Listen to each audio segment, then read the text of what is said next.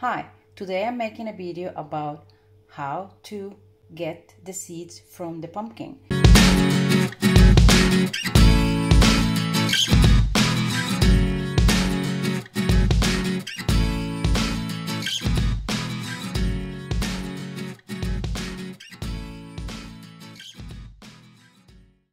This is the pumpkin and I just cut it in half and I already started taking the seeds. And then you see the seeds are here in the middle, and what you do is that you get them out like this. I use a spoon and I just get it out, and then I go through the seeds and I look for the biggest ones, the ones that are thicker.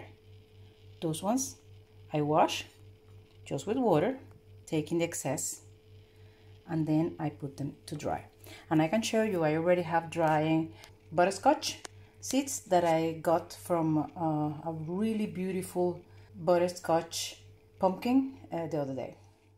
Once I washed them, I put them in a tray, open, so it's air around, and it will dry. And once I have dried them, then I will pack them. Here's the butterscotch, and I will pack them in paper and leave them out for a while. After that, I can pack them either in paper or in boxes that I usually have around, and that's it. So, to resume, out of the pumpkin, you look for the biggest seeds. You wash them with water, put them in a tray to dry. Don't put it in paper, because if you put it in paper to dry, then it will get stuck to the paper and it will be very difficult to get. And then you will put them in paper. And even these ones that have been dry for a while got a little bit stuck. And then you mark them. When did you get them? What's that you have there? And if you want to get the date, for me it's 2023, because I just got them 2 weeks ago. And that's it. And then once they are taken off the seeds, and just only the meat, it's there, I can cook them even with the skin on, doesn't matter. I put some salt here, and then I use it as a puree or making a South American dish. And another thing that I do is I just cut and just put them raw to the freezer. Now I have here the biggest ones. These ones I can use to sew. I have 2 years for them.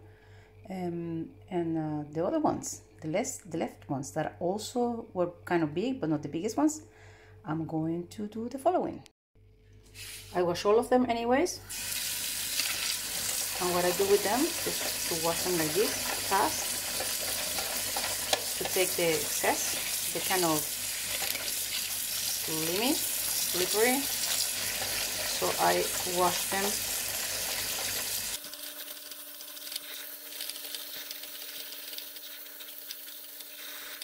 And then they are. You can see them. They have changed color. I will let them dry. And these ones I'm going to roast in salt so I can eat them. Well, these are some of the things you can do with pumpkins. And this one is very good because it has really big seeds. And I love the meat. They do a great puree. Okay, that was all for today, and thanks for watching. Bye bye.